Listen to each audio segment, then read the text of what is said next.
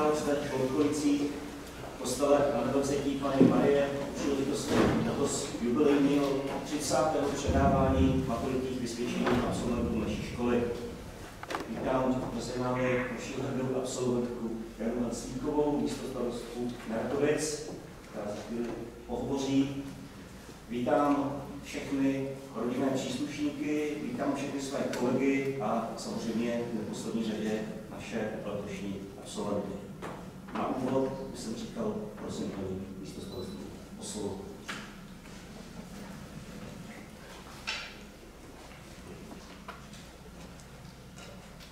Vážený pane řediteli, vážený profesorský sbore, vážení rodiče a především vážení a milí absolventi. Dovolte, abych vám jménem města Neratovice srdečně pogratulovala k úspěšnému složení maturitní zkoušky. Jednu velkou zkoušku máte za sebou, některé z vás čekají v nejbližších dnech přijímací zkoušky na vysoké školy. Všichni ale asi tušíte, že různí lidé, různé situace a okolnosti vás budou zkoušet celý život. Budou zkoušet vaše odhodlání, postavit se za to, co je správné. Budou zkoušet vaši trpělivost, budou zkoušet sílu vaší lásky k partnerům, přátelům, časem třeba k dětem. Budete čelit výzvám, abyste dokázali rozeznat to důležité od malicherného. Výzvám, abyste dokázali zabrat a vydat ze sebe to nejlepší pro to, co pro vás bude smysluplné a cenné. Ale také výzvám, abyste dokázali v pravou chvíli poznat své hranice a věnovali respekt a péči i sami sobě. Každá výzva a každá zkouška znamená nejistotu. Nejistotu, jak dopadne, nejistotu, jestli obstojíme, a často také strach. Strach, co se stane, pokud neuspějeme. Myslím si, že naše společnost je až příliš ovládaná strachem. A mnohé z toho, co si myslíme a co děláme, činíme právě ze strachu. A proto vám přeji především odvahu. Život je příliš krátký na to, abychom se báli. Jděte a žijte své sny beze strachu.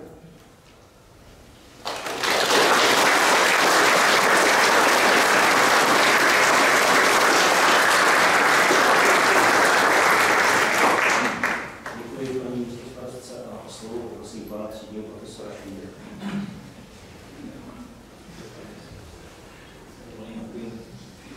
Myslím, že mě to nepostihne, já jsem Buda tady.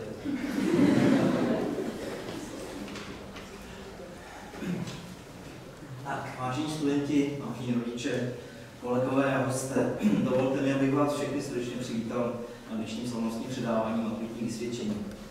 Maturita je významným milníkem nejen pro vás, maturanti, ale taky pro nás, učitele, vaše rodiče a všechny, kteří vás podporovali. Do gymnázia jste nastoupili jako děti, dnes o pár let později z vás jsou sebevědomí mladí lidé, kteří jsou připraveni vyrazit do světa. Během těch 8 let jsme spolu zažili hodně. Od hodin matematiky, kdy se někteří z vás opakovaně ptali, zda tohle někdy využijí v reálném životě. A já vám sliboval, že ano.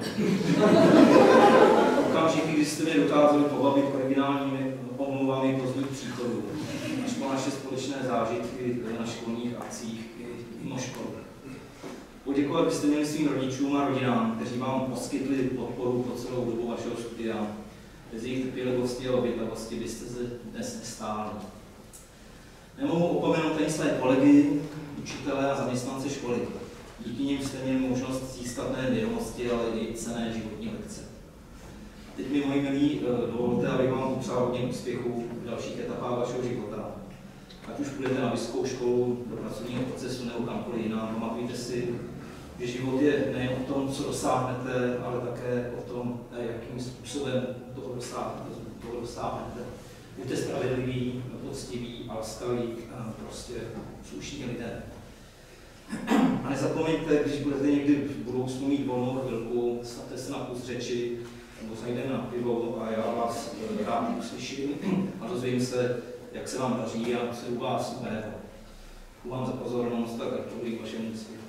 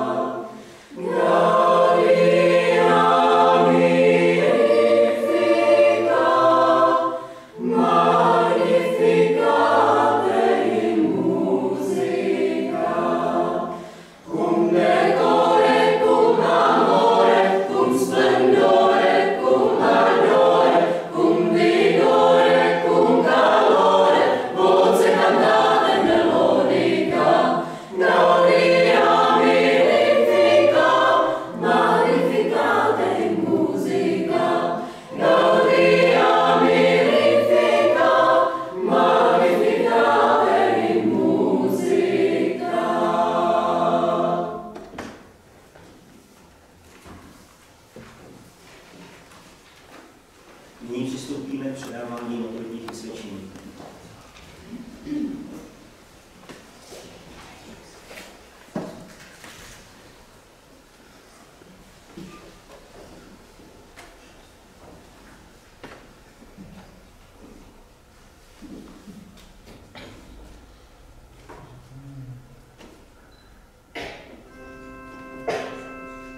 Bačová Bedika prospěla z vyznamenání.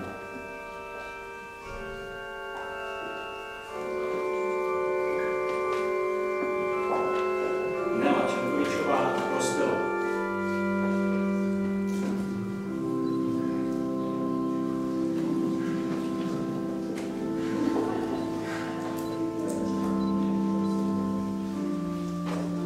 Černý Matěj prospěl.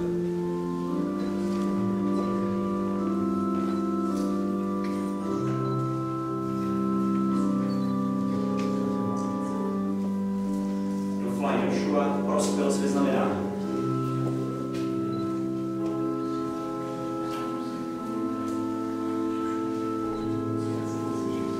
Dolanská Johana prospěla.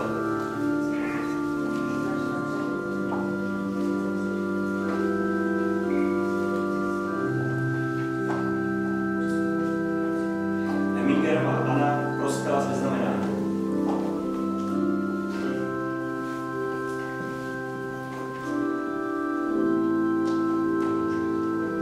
Epinger Martin prospěl.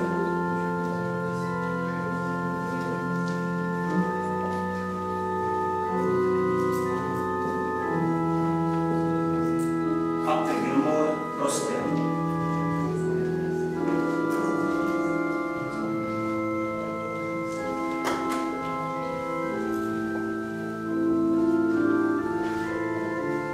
Adam Himmel prospěl.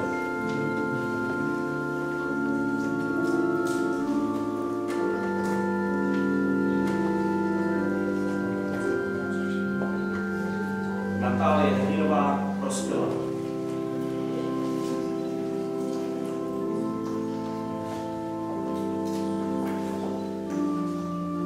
Pavel Hurdálek prospěl.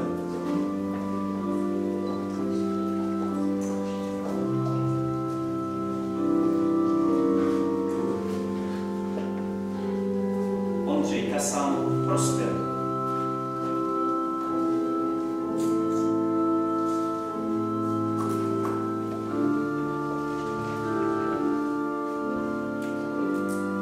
Agáta Kodikara prospěla.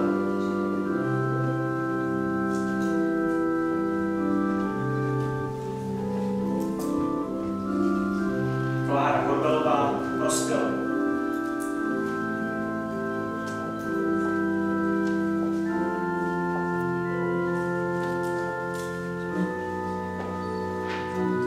Kristýna Kutorová prospěla s vyznamenáním.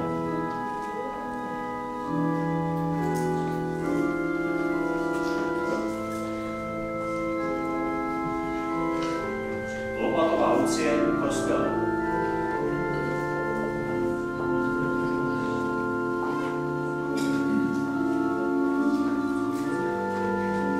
Ondřej Máslo prospěl.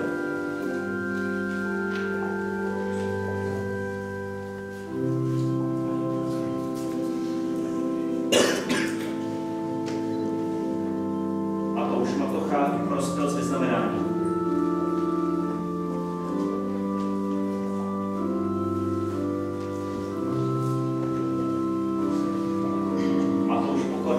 Prospěl.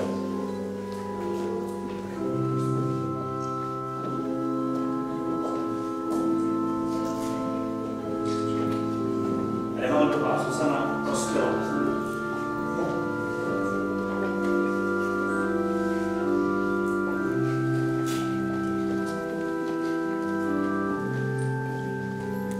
Bronsová Marie prospěla s vyznamenáním.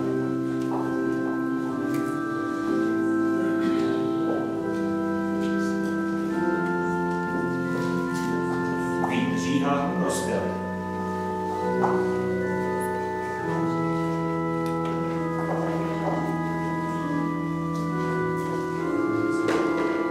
Šefová Karolína prospěla.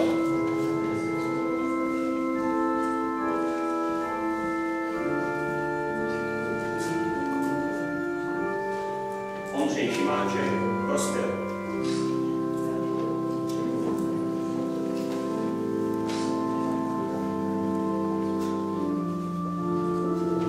David Štix prospěl z vyznamenání.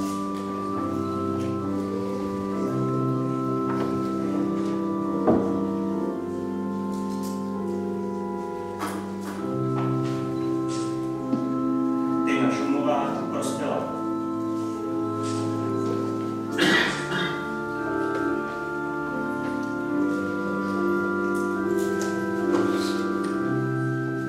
Šimon Valerián prospěl.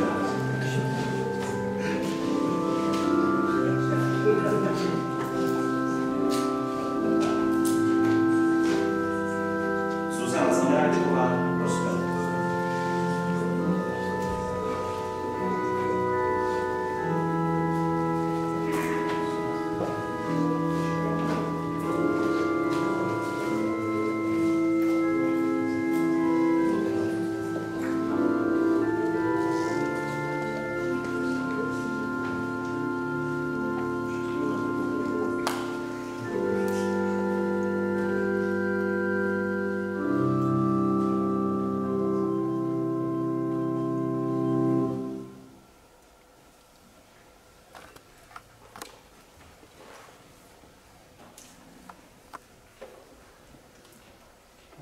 Druhá píseň.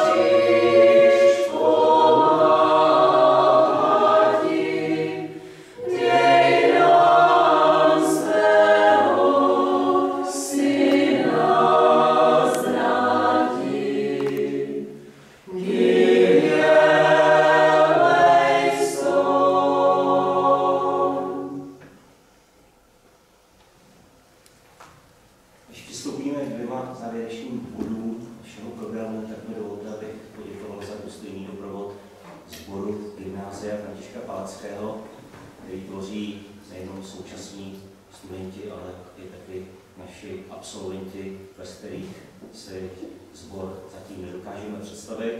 A děkuji za vedení panu Lukáši Foglovi.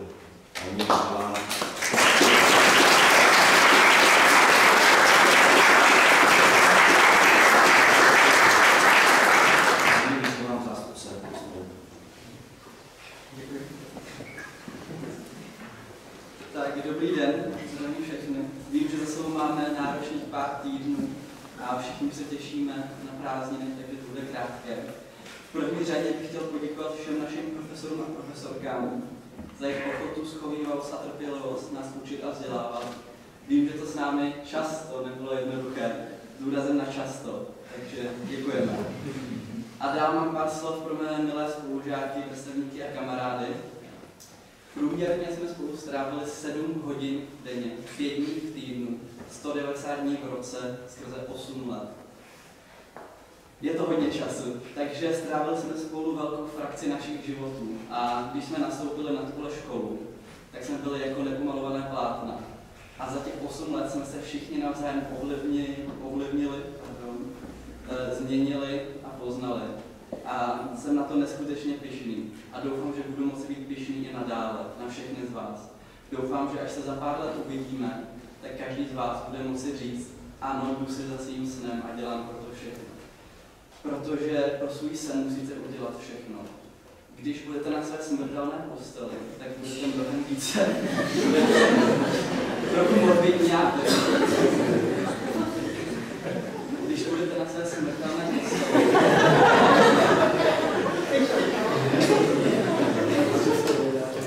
řeknu to jinak. Ke konci života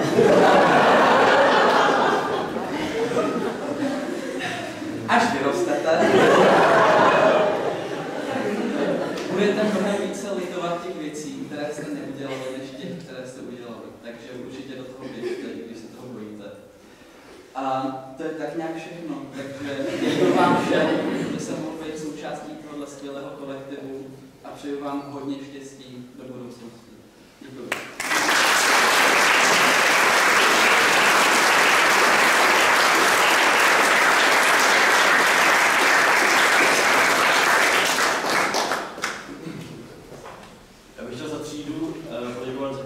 Za nádherný proslov, za otočení té atmosféry, ale já nyní teď musím zase být trošku serióznější. Já bych vás chtěl poprosit, abyste věnovali pozornost této složce. Toto je to teda a znamenalo pro nás mnoho. Poslední rok. My jsme totiž v septimě přivezli až z dálného Španělska kamarády, kteří studovali taktéž španělský jazyk. A znamenal pro nás mnoho v tom smyslu, že s námi strávil ten nejdůležitější rok na tomto vzdělávacím institutu. A byl pro nás velkou oporou. A já bych ho, a samozřejmě pořídili jsme za pár desítek euro a nyní má pro nás cenu naprosto nevyčíslitelnou.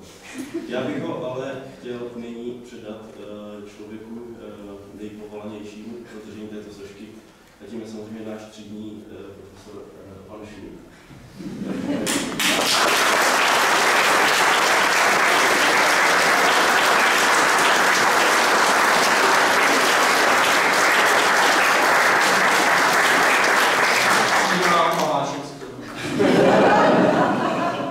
Tak posud to tedy pokračuje dál. Děkuji.